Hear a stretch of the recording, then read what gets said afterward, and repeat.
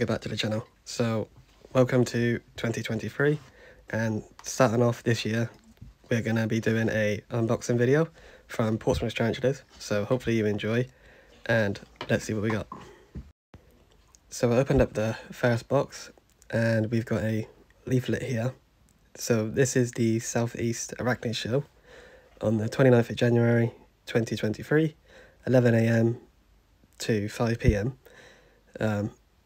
Obviously this is in the UK, so yeah, I thought I'd include this in the video. So that's the Arachnid Show. Now let's unbox this. So we have some sweets, as you can see. I believe this is a thing that Portsmouth Tarantulas are doing. They'll send a packet of sweets or something when you order from them. So in here contains 3 arboreal starter kits. So these are, I think these are 570ml deli cups, so they're good for your juvenile arboreal tarantulas. That's the tarantula there, which is in the corner of the screen. So we got 3 of these pots, as you can see, and that's what they look like. You do have to make your own ventilation holes, but that's not a problem. A disco deck, which is cocoa fibre. A small pair of tongs.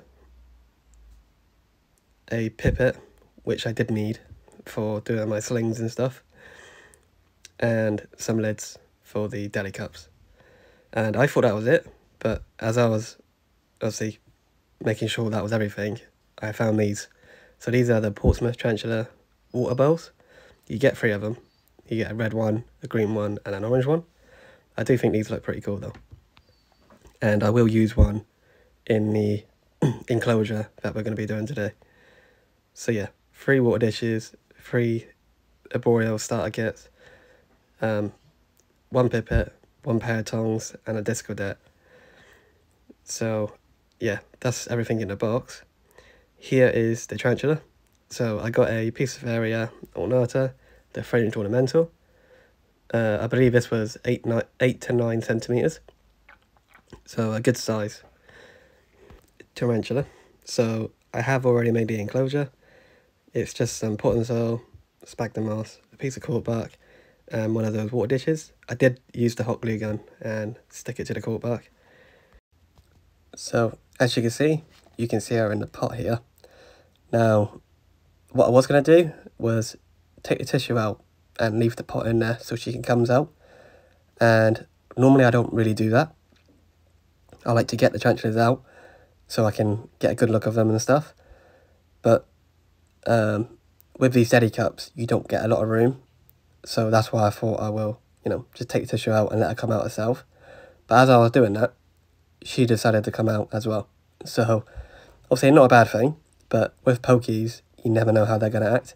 They could either be defensive, skittish, or they could be really calm, like she is now. And she was really chill, which I was quite surprised about. I've never had a pokey, unboxing that's been this chill before. I normally when I get them out, they'll bolt around the enclosure or something like that. So I think she is definitely the first to come out as calm as what she is. I don't think any of my other ones was this chilled. I might be wrong, but I'm pretty sure she's the only one that's been this chilled before in an unboxing. But yeah, this rehousing hasn't gone exactly as planned as I wanted it to. She decided to come out, and she decided to stay where she was for about a good 10 minutes, which was quite surprising. I was hoping she would go down into her cork bark, and that will be it. I can just put the lid on. But the good thing is, about her being where she is, I can get a nice good close-up and some photos. I will now show you a good close-up of this tarantula. As you can see, very cool looking tarantula. I am hoping this is a female, and apparently with these tarantulas you can sex them by looking at them. So if you look at the carapace, I believe it's where the eyes are. If it's dark, like they have a really dark bit where the eyes, if it's dark it's a female, and if there's no dark markings then it's a male. I'm pretty sure that is right, as you can see. Leave a comment down below if I was wrong about the sexing on these, but I'm pretty sure that was what it was. If they got a dark marking, then it's a female. If there's no marking, then it's a male. So as you just seen a second ago, she bolted. That was because I was trying to remove the tissue and hope she'll move slowly and maybe go into the enclosure. Obviously she didn't do that.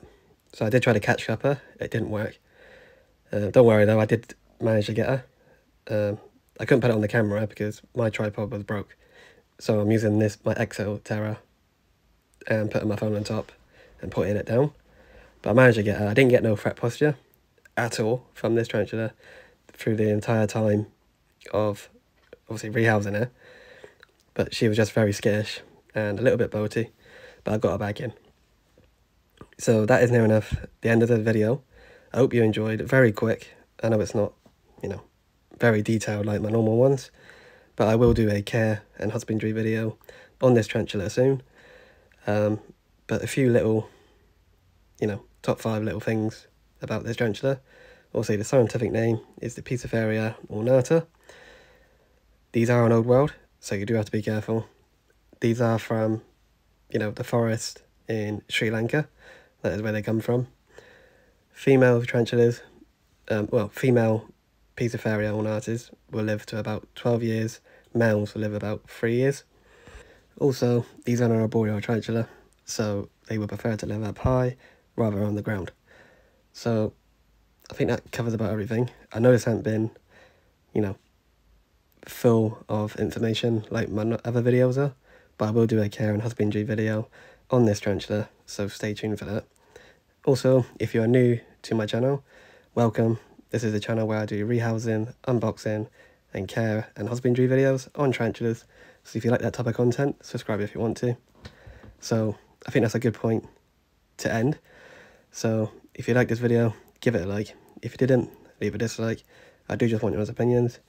Drop a comment down below and let me know what you think. Hit the subscribe, hit the share, and hopefully I'll see you again next time. Bye for now.